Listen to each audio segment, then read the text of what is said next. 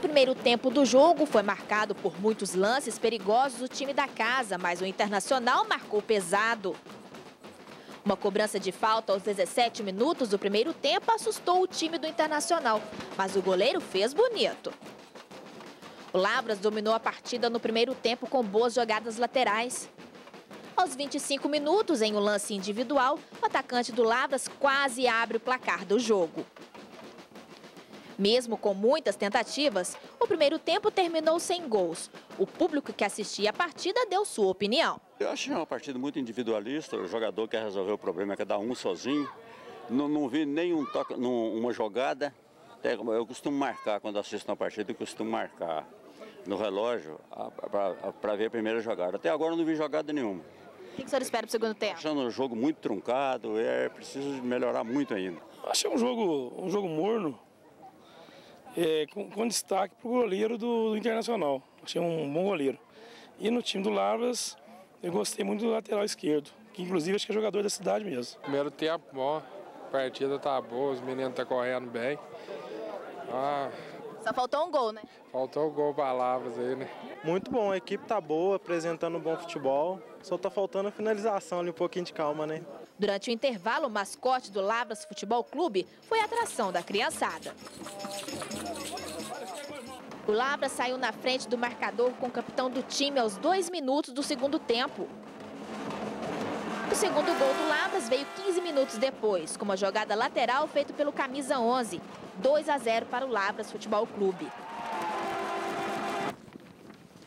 Muitos cartões e faltas marcaram o segundo tempo da partida. O time do Lavras voltou do intervalo com uma postura mais ofensiva. Depois de uma cobrança de escanteio, sai o terceiro gol. De nada adiantaram as tentativas do técnico do Internacional em tentar o milagre. O treinador arriscou trocar jogadores, mas foi o Lavras quem seguiu em ritmo acelerado. Faltando poucos minutos para terminar a partida, o Lavras faz mais um gol. Final de jogo, Lavras Futebol Clube 4, Internacional de Carmo da Mata 0. No primeiro tempo a gente fez uma partida equilibrada, né? E no segundo tempo teve a marcação de um pênalti logo de início e a gente perdeu um jogador, né?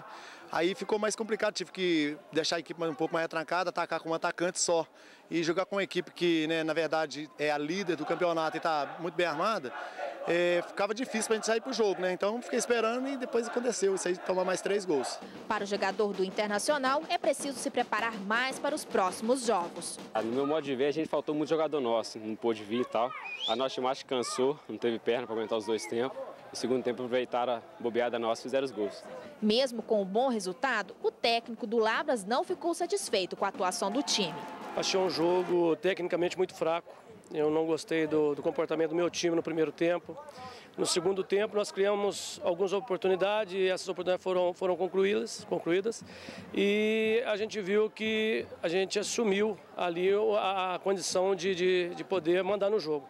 Mas realmente não foi o jogo que me agradou, eu não gostei do comportamento da nossa equipe e achei que a gente deixou a desejar. A equipe vai continuar treinando pesado para os próximos jogos? Com certeza, nós temos aí uma meta, que é poder classificar em primeiro lugar na chave, respeitando os outros adversários, mas terminamos esse primeiro turno líder da chave, 5 jogos, 5 vitórias, e agora, apesar do desfalque, a gente vem a cada jogo tendo um time diferente.